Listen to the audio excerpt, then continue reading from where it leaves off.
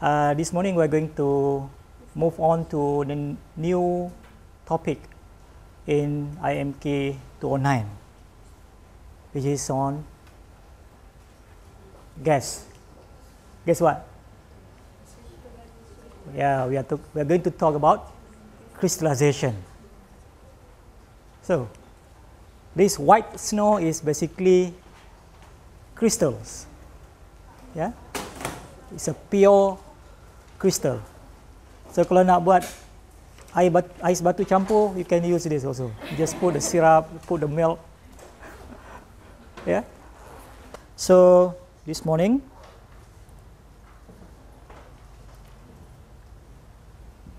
the rest of the emulsion and foam, I have prepared some video lectures which some of you have problems to access. So I'll try to figure out the best way for you to watch the videos, and hopefully I can do a few more on the rest of the emulsion and foam part, especially on the foam. But today we're going to look at the new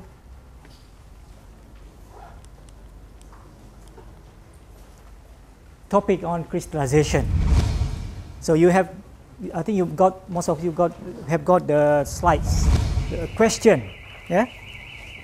What do chocolate, butter, margarine, ice cream, sugar, hard candy have in common? They contain crystals. They contain crystals. But they contain different types of crystal. Sugar crystal is basically sugar. Sucrose, the table sugar that we use every day, we put in our tea, in our coffee, in our food. Those are the we call it table sugar, yeah. And chemically, it is sucrose. Sucrose crystallized from the raw material is what? Sugar cane, sugar beet. Yeah. So we extract the juice, we remove the water, we remove the impurities, we remove the foreign materials, we remove the gums, we remove the pigments, we remove all those undesirable components, so that the final sugar cane juice or sugar beet juice contain just pure sucrose. So we have a pure syrup, sucrose syrup or sucrose solution. So what we have is sucrose dissolved in water. So we have a sucrose solution. Then from the sucrose solution, we have to remove the water as much as possible to make it very concentrated. So we remove the water until the concentration of sugar reach a point of super saturation.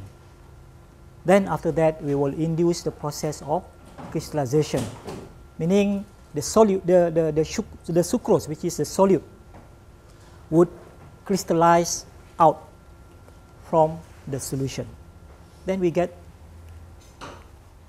sugar crystal. We have a factory here, belongs to MSM, Malaysian Sugar Manufacturing, in Mak Mandin there, sekat seberang sana. Yeah. So the factory here is actually refine the raw sugar. So they import the raw sugar. The raw sugar is in the form of brown sugar. Yeah. So we import mainly from Australia. Then they process the brown sugar. They remove all the impurities that give the brown color until finally we get the white sugar crystal. Okay. Last time in Perlis, in Chuping, we have sugar factory also, and they process from the sugar cane daripada tebu and produce the raw sugar.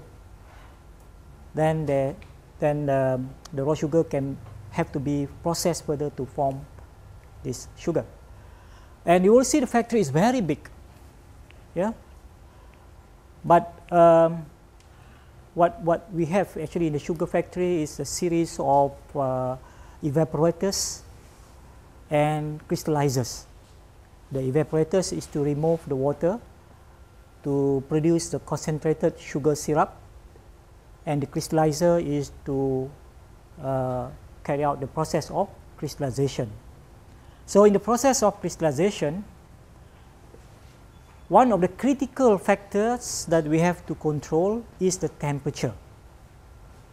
The temperature, mainly the rate of cooling, and how fast we cool the solution, the supersaturated solution. So the rate of cooling would determine the nature of the crystal that we would get, the size of the crystal, the number of the crystal, the size distribution of the crystal, whether we get uniform size or we get some small crystal, some big crystal. In some type of, sometimes we want big crystal, sometimes we want to have a very tiny, fine crystal, so that when you eat the product, you don't feel and or detect the crystal on your tongue. So we want to have a very fine crystal. But sometimes we want to have big crystal.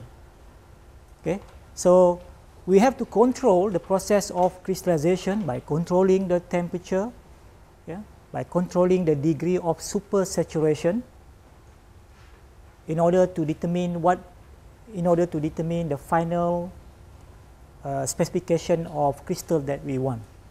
Okay. In product like chocolate, butter, and margarine, we have what type of crystal here? What type of crystal we have in chocolate, butter, and margarine? Fat. We have fat crystal. Okay, the butter we make butter from milk, right? We make margarine from vegetable oil. Our palm oil we can use to produce margarine, or any type of like plant vegetable oil like soybean oil, canola oil. All this oil can be crystallized to form the solid plastic type product. We call it plastic. The texture we call it plastic, not plastic that we normally understand. Yeah. So in here we have to also control the process of crystallization, control the temperature. Yeah, mainly the temperature, in order to get the desired texture and the desired type of crystal in the product. For example, in chocolate, one critical step in the process of making chocolate. I don't know whether now you have already studying about chocolate making. Yeah, dalam food commodity. So one of the critical steps in chocolate making is what? Tempering, right? Tempering process. So what is the purpose of tempering? Temperature. Why do we need to control the temperature? What type of crystal that we want to get in the chocolate? What type of crystal? Delta, alpha, beta, beta prime? Huh? Beta, right? So in order to get that type of crystal only, so we have to control the process of tempering. We control the temperature. We have to heat up, then cool down, then there are a few steps in the temperature programming during the tempering. The objective is finally at the end of the tempering process, we want to get a beta type crystal in the chocolate. Why do you want a beta type crystal in the chocolate? Because once we have beta type crystal in the chocolate, it will give us the desired properties of chocolate. For example, when we mold after the chocolate come out from the mold, you know, will give us a nice shape and a shiny surface, yeah. And when we break the chocolate bar into, say, 2 pieces, you know, it will give the snap property, yeah. And when we put the chocolate in the mouth, it will also give us the desired melting profile that we always enjoy when we eat chocolate. So in this type of products, what we need to control during the crystallization is actually fat. So we have to understand more about fat here, so that we can control the process of crystallization. Fat basically is chemically, they are what? Consists of triglycerides. Yeah? Triglyceride. One triglyceride molecule contains 3 types of fatty acid. And the fatty acid can be saturated fatty acid or unsaturated fatty acid. And they have different melting point. So in one type of fat or oil, let's say our palm oil, it contains hundreds of triglycerides. Each one will have its own melting point. Meaning that when, let's say we start with a liquid oil, so the technical term to describe this liquid type material is, we call it melt, M-E-L-T, melt, because we imagine that the fat in the liquid form is already melted. Okay, so when we cool down the liquid oil, the palm oil, when the temperature reach the melting point of, say, one of the triglycerides, so that triglyceride now will start to crystallize. So we cool down the temperature from one high temperature to lower temperature. So when we cool down the temperature at different stage, different point of the temperatures, different triglycerides will form crystal. So they don't form, the triglycerides in the oil, they don't form crystal at the same time, because they have different melting points. So this is what we need to understand. The saturated triglycerides, saturated fat would have a higher melting point than the unsaturated fat. This one I think you should learn in the basic food chemistry or elsewhere, yeah, in other courses. So, but the point that I want to stress here, different triglycerides in the fat or in the oil will have their different melting point, and they will crystallize at different temperatures. And therefore, we need to understand more so that we can control the process of crystallization. In ice cream, we have more than one type of crystal. What are they? We have what? Ice. We have ice crystal. Then we have fat crystal. Where do these fat crystal come from? From cocoa butter. Do we have cocoa butter in ice cream? In ice cream, what kind of fat? From the milk, right? So we have ice crystal, we have fat crystal. What other type of possible type of crystal we might have sometimes? Sometimes we might have also lactose crystal. Lactose is a type of sugar in the milk. So under certain condition, the lactose might crystallize. So in ice cream, you have a more complex crystallized or crystal system. You have ice crystal, we have fat crystal, or sometimes you have lactose crystal. So in the process of making ice cream, the idea or the objective is to produce this crystal from ice and from fat. And in this case, we want to produce large number of crystal having a very small size. Because when we eat ice cream, you know, you can feel on your tongue it's very smooth, right? But what happens if you allow the ice cream to melt and recrystallize? When you buy the ice cream from the shop, take home, when you reach home it's already partially melted or melted, then of course in that form it's not nice, right? So you put in the freezer again. But this time the crystallization is not properly controlled.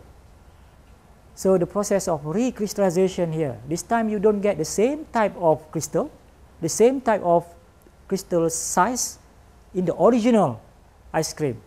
So usually you will get more coarse, kasar, yeah, more coarse crystal, and when you eat the ice cream you feel, oh, yeah, you can feel you can tell the difference, right? So in this topic we need to understand a few things about crystallization. And in sugar candy also, we need to control the process of crystallization. So we need to understand what? How crystal form in our food.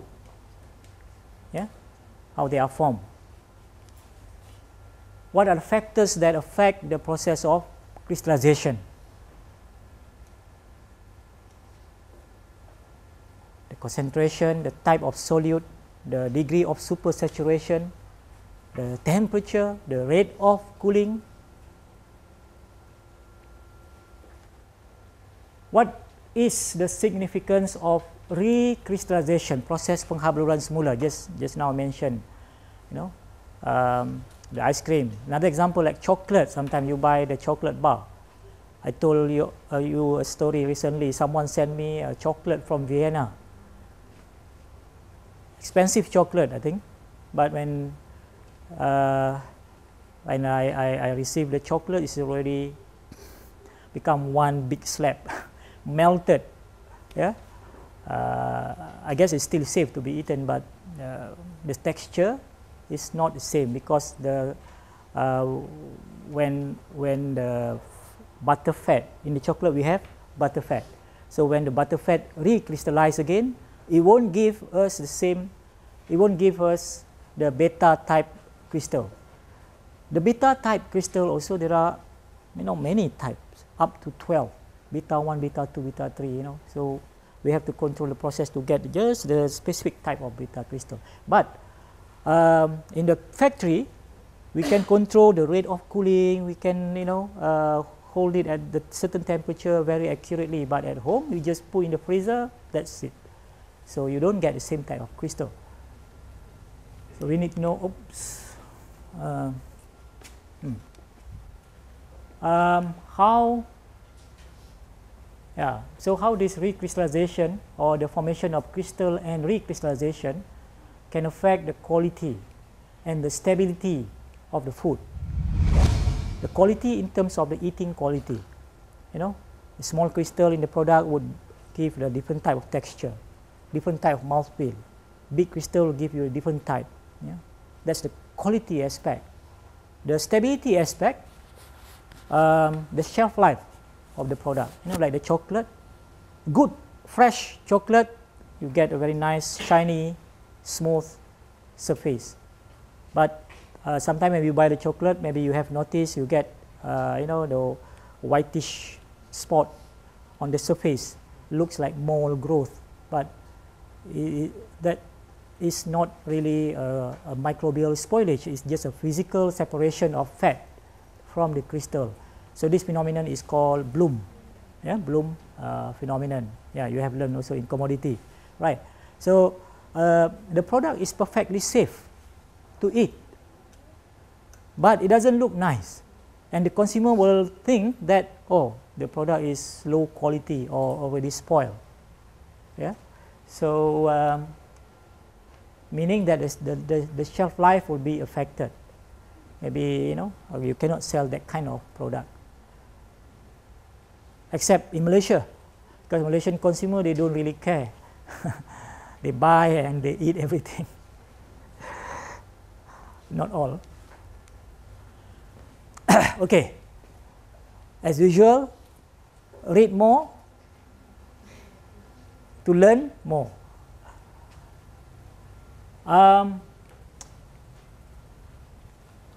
Unlike the topic of food, unlike the topic on emulsion, rheology, a lot of reading material, a lot of references. But for crystallization, especially food, crystallization with respect to food, it's not that many. But we have one good book, one very good book, Crystallization in Food by Professor Hartel from Wisconsin, US, Wisconsin University, US. Very good book, easy to understand. If you find other books on crystallization in general, they talking about general process of crystallization, because there are a lot of non-food material that form crystal. If you use that book as a reference, you might feel a bit intimidated because it's quite complicated. Yeah. So I would recommend, if you want to read a book on crystallization to learn more, this is the book. But I think there's only one copy, or maybe two, in the library. So if you happen to borrow this book, don't keep, share with others. Yeah. And I'm not telling you to photostat also. But if you cannot find a book, I try to get this article, Sugar Crystallization in Food Products, in this journal, Critical Reviews in Food Science and Nutrition. This is on the third floor in the reference section. But it is not a bound copy, it's like a loose copy. I don't know it's still there or not. I haven't been to the library for many years already. Last time, yes. Almost every few days I will go to the library. But now, because everything is on the fingertips, on the just search everything in the database, so I don't go to the library anymore. I don't know what new books there up there. So maybe we have more of this book, I don't know. But this you can find. Yeah. And it's a very good article talking actually specifically about sugar crystallization. But the principles are applicable for other types of solute, like fat crystallization and so on. But this book is the best. I have summarized actually the important points in the handout. So I don't know whether do you have the handout on this topic? Because I know your junior are all very generous. They pass everything to you. You don't have the handout, so they don't pass everything to you.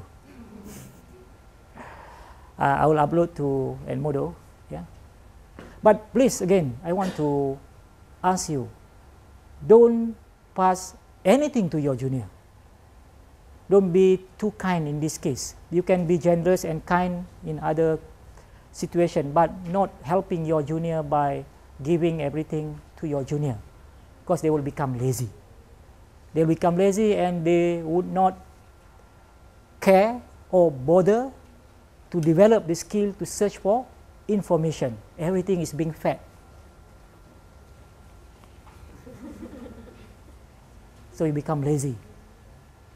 You don't develop that skill. That's why sometimes I surprise final year students. They have not looked at the scientific database.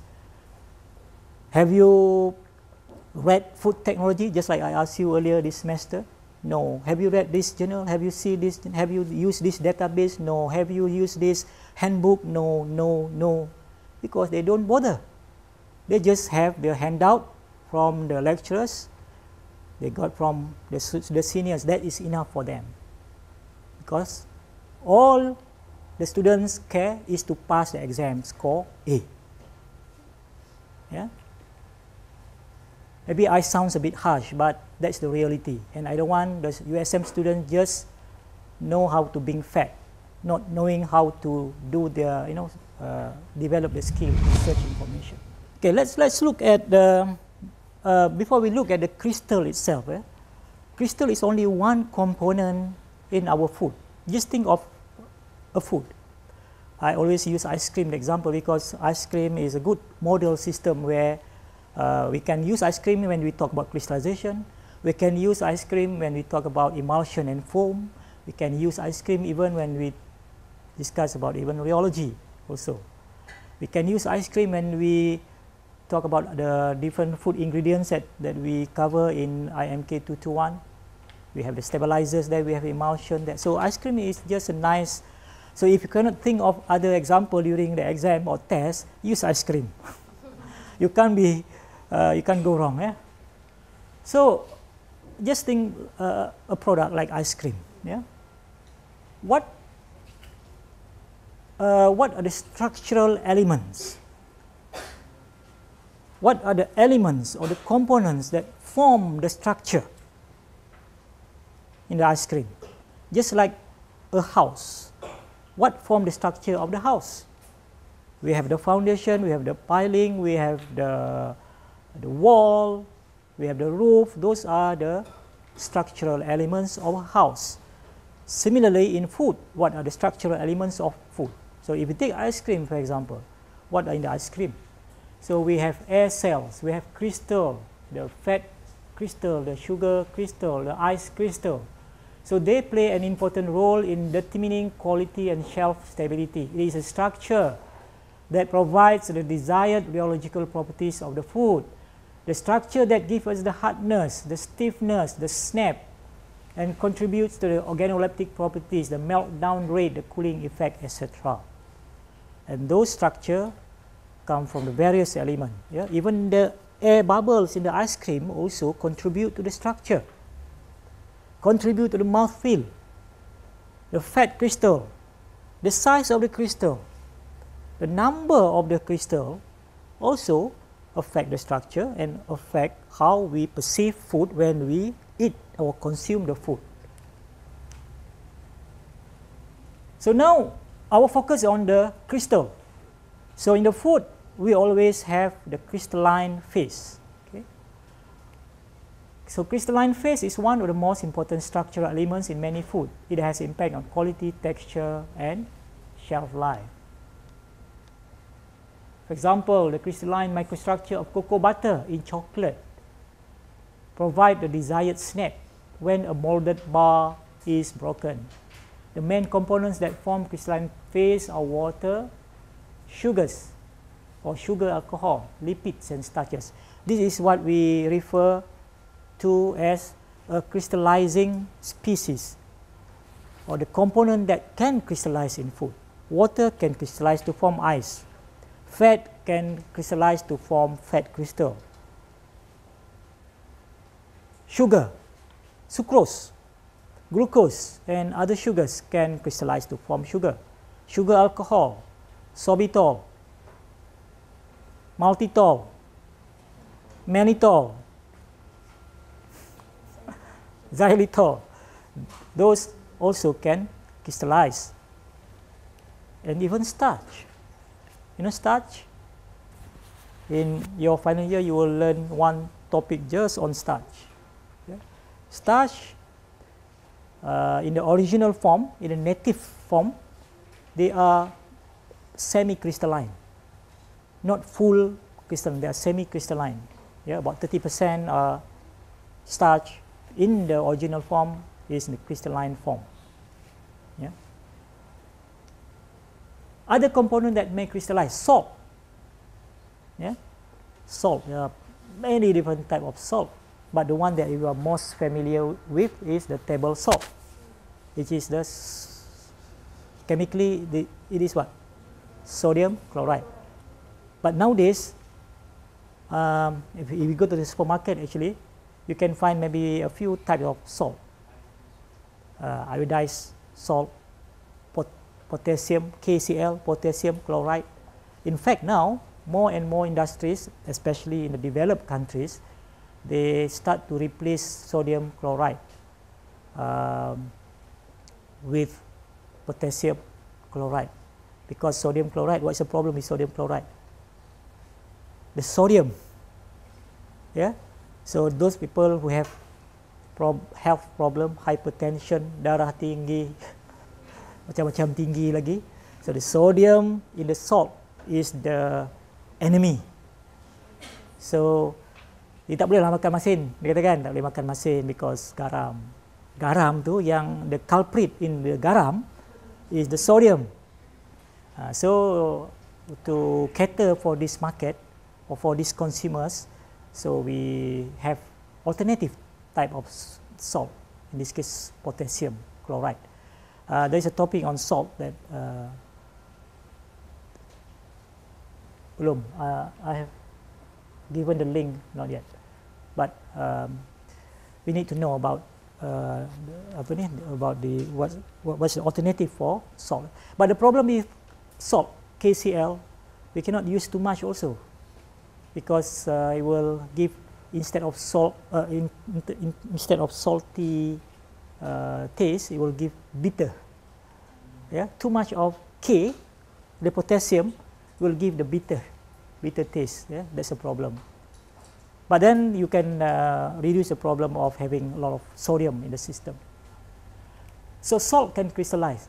When I went to San Francisco recently, I went to the so-called the port lah. So there's one shop selling, I don't know how many different types of salt. They put in a barrel and they just open it. So people come and just scoop it and put in the bag. Not only one type of salt. I took the picture. Maybe I can share with you. I don't know when. Citric acid, organic acid. Organic acid, you know, citric acid, malic acid, fumaric acid, whatever acid, tartaric acid, they all can also crystallize. So citric acid can be is sold in the form of crystal powder. Proteins also can crystallize, but to crystallize protein is actually very difficult, but they can crystallize. Emulsifiers can crystallize, but they usually form in the liquid form. They will form a so-called liquid crystalline. Yeah, liquid crystalline. Not all crystal in the form of solid. We can also have liquid in the crystalline form. So the emulsifiers, some molecules are arranged in a certain arrangement, in a ordered arrangement. So actually that's a technology that we use in the LCD instrument, yeah, liquid crystalline technology. So now let's learn more about the crystallization. What is the meaning of crystallization? Crystallization is a term that describes several different phenomena. So this is not only one single phenomenon. It's a combination of physical phenomena related to the formation of crystalline lattice structure. The easiest analogy which I always use to understand about what is crystal and what is the process of crystallization, like in this room. So if you can imagine, this one big room is a crystal. So what is in the crystal? The crystal can be made up of, the smallest unit would be atoms, or the bigger unit would be, from atoms we can get, when we put two atoms together we get what? Molecules. Okay, so imagine that each one of us here is a molecule, and you are sitting in an orderly manner, one row, another row, another row, or if we look at this way, Maybe this way not very, okay. But there's a regular pattern. That is the ciri-ciri, the characteristics of a crystal. There's a regular pattern. Row, row, column, column. Okay. A regular repeated pattern.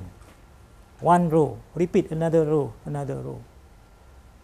And the molecules are ordered, are arranged in an ordered dalam suatu susunan yang teratur. So when you put the molecules together in an ordered arrangement, in a regular repeated pattern, you get a crystal.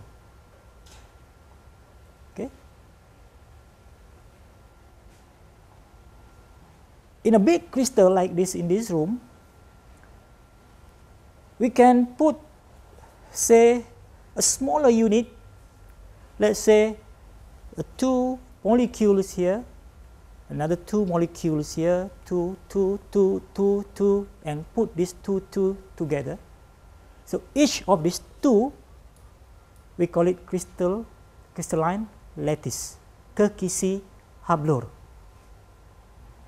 I think we have learned this sometime during our school, even maybe matriculation or STPM or even SPM, I think, right? Dia panggil kekisi hablur, crystal lattice. So we have this small crystal lattice, we arrange it together to this one only out, cannot fit into the crystal. Remember, 2, 2, 2, 2. Yeah?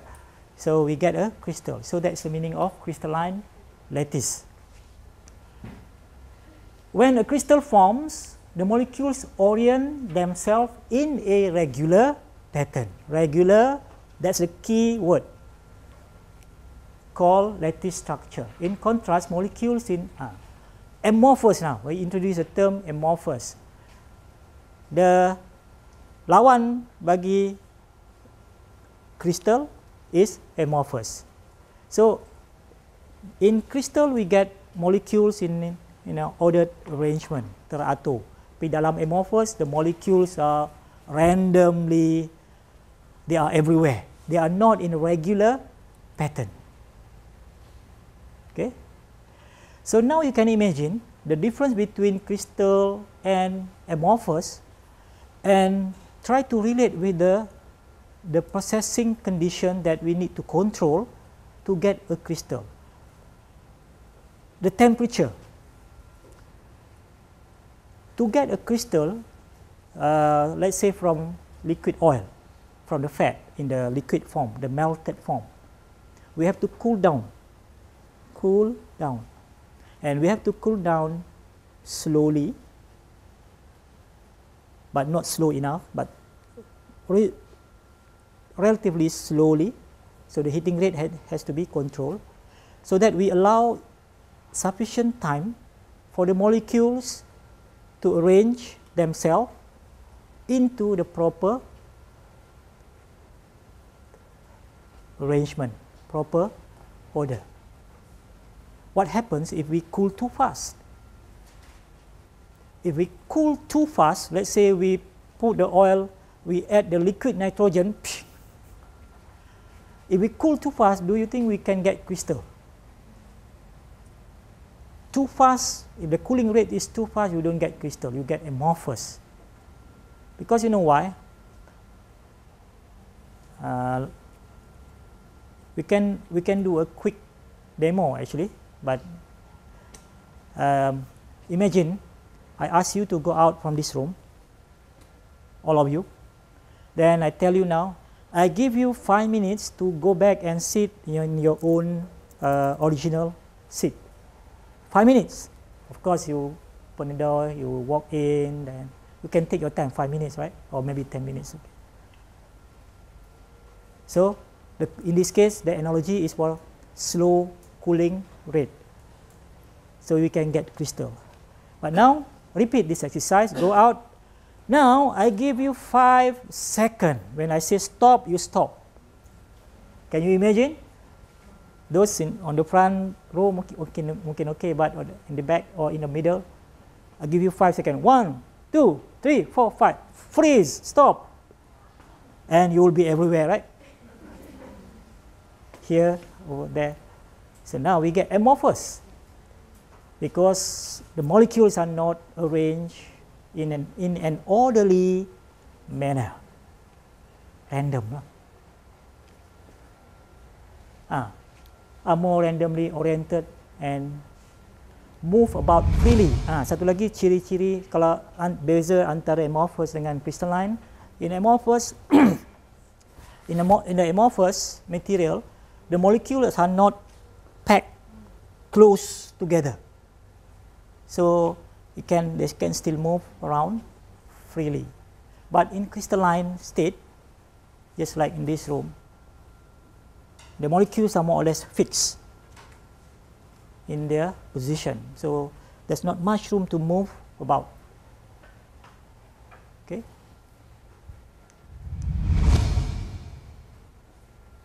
So let's look at the smaller unit of the crystal, which is the crystalline lattice.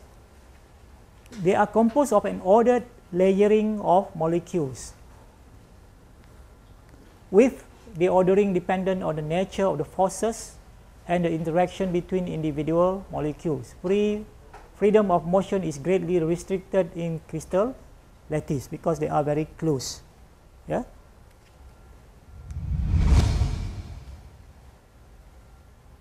Okay. Very brief about crystalline lattice. Let's look at why we need to learn more about the process, and why we need to understand more about how to control the process of crystallization. It's important aspect of food quality because crystallization may be employed.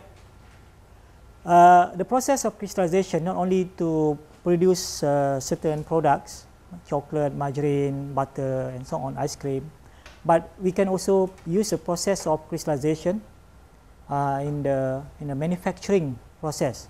For example, to produce sugar from sugar cane, yeah,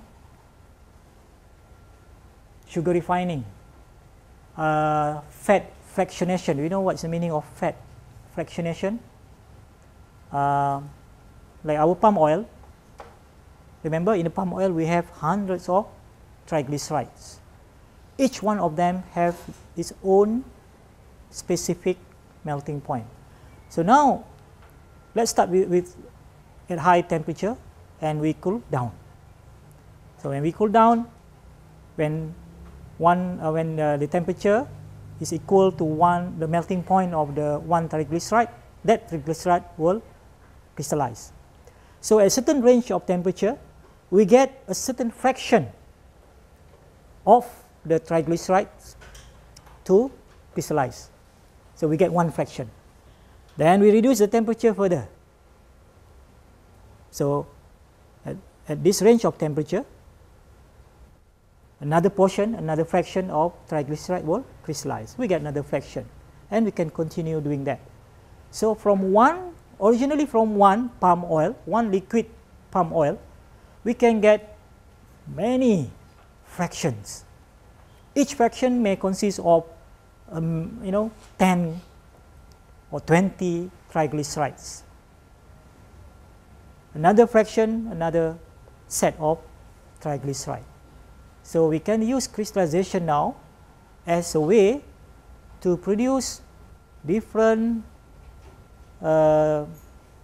types of fraction from fat, or in the sugar refining, we can control the crystallization of sucrose to finally get the pure sucrose from the syrup. And of course, we control crystallization within the food itself, yeah, to get the desired structure and texture, the desired mouthfeel and organoleptic properties.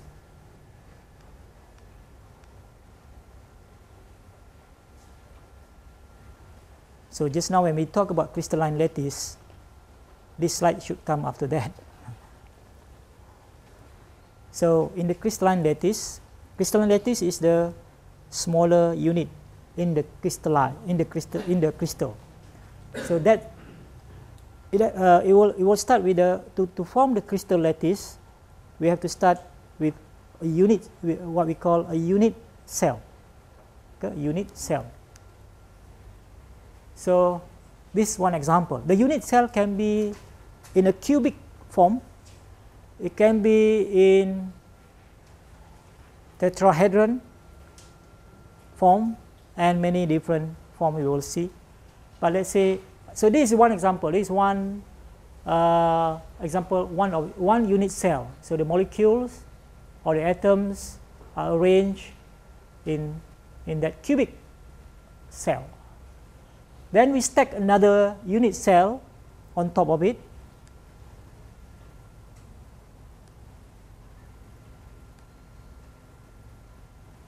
Then we get a crystalline lattice. The rest of this crystal can be built by stacking identical unit cells. Okay. So this from the book just now, from the book. So this is actually how the sucrose molecules are arranged in the crystalline lattice.